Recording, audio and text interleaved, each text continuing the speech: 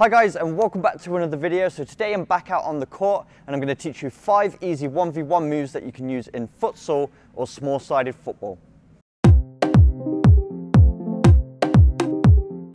So when it comes to the game of futsal, the pitch is much smaller than it is in 11-a-side, which means we need to be able to control and dribble the ball in very tight spaces. So there's 2 areas of the foot we want to use to keep maximum control of the ball, and that's the inside of the foot and the sole. These are the widest surface areas of the foot, and you're going to keep the closest control possible. So all of the 5 moves you'll see in today's video are going to use the inside and sole of the foot, very common in futsal. So moving into the first move here, the fake shot. And you've probably done a fake shot before in 11-a-side football, but typically when you fake a shot in 11-a-side football, you're cutting the ball with the inside of the foot to get it out of your feet, because you want to chop it past that defender so you can either take a shot with your opposite foot or dribble in the opposite direction.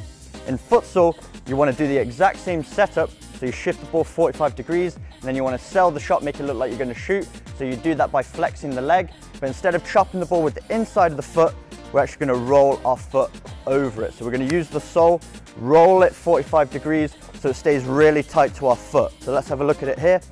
So we have the ball, the setup, we want to roll it 45 degrees, make it look like we're going to shoot, and then we roll our foot over the ball.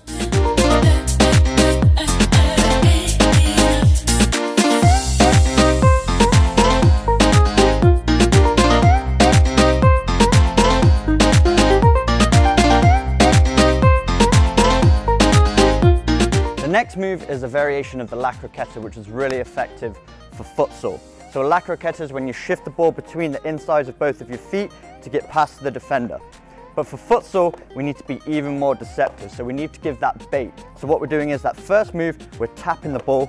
The second touch, we're pushing it. So we want to remain in contact with the ball at all times. So this is the first move, you tap, and then it's a push. And then that final touch is again pushing it back with that opposite foot. So we tap it across, then we push, and as we're pushing it across, as we get halfway, we hop onto the opposite foot, and then we push it down the line. So let's look at it a little bit quick here. Very slick when you piece it all together. So it's a tap, and it's a push.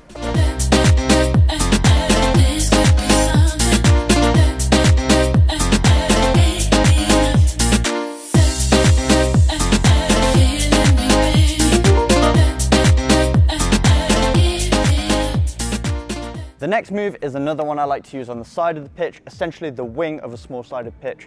So we have the ball on the outside of the pitch here, defenders typically on the inside of us, trying to protect that inside pathway so you can't go in and take a shot. So what we're doing is we have our foot on top of the ball using the sole of the foot, and we're going to slightly roll the ball in the opposite direction of the defender's goal. So as we roll it this way, the defender will typically stay tight to us and move with the ball. And then what we're going to do is, as we roll the ball, halfway through that roll, we then grab the ball again and roll it back in the opposite direction. And then we need to pivot on that standing foot immediately so we can be nice and sharp on the turn and accelerate away. So let's have a look at it here. So we have the ball, the defender comes in, we roll forward, and then we hop again and retrieve it, and then roll it down the line. So let's look at it a little bit quicker here. So we have the ball, we roll, and off we go.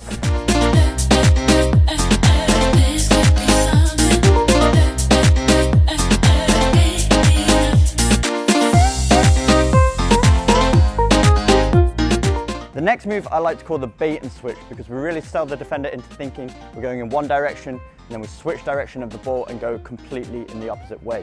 So what we're doing with this one, we're using the inside of the foot to push the ball, similar to the la croqueta movement where we keep in contact with that ball and we're pushing it diagonally 45 degrees. And that's our bait for the defender. We're showing them the ball in this direction. So we push that ball and then we put our foot back on top of it to stop the ball once again. So get used to that movement, pushing the ball, keeping in contact, and then switching it to the sole of the foot. So push and then switch to the sole. Then the second movement is dragging the ball back diagonally and then opening out with the inside of the foot in the opposite direction to switch the ball. And the defender's going to be sold in to go into that direction, so you're going to get on the reverse side of them so you can go in the opposite direction, get a shot off, get a pass, but you're going to have a lot of time and space on this side. So let's piece it all together here. So we have the ball, we push it, and then we switch in the opposite direction. So a little bit quicker now, push, off we go.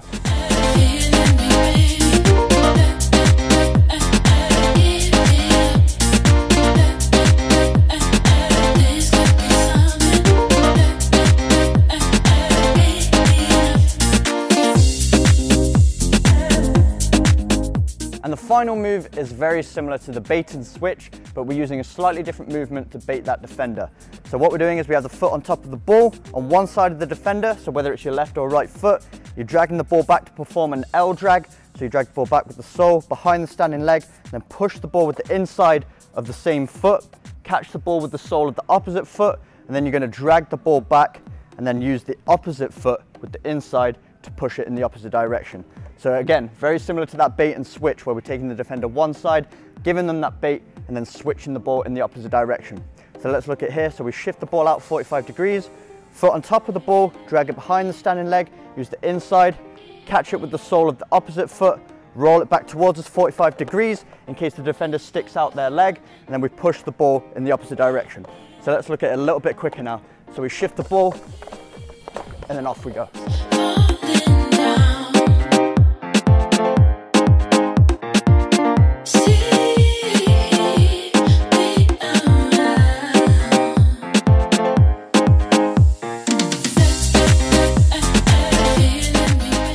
So there we go guys, 5 very simple but effective moves that you can use in tight space situations in games like futsal, indoor football and 5-a-side. But if you did enjoy today's video, make sure you smash that like button, hit the subscribe button for weekly training videos, and I will see you guys in my next video.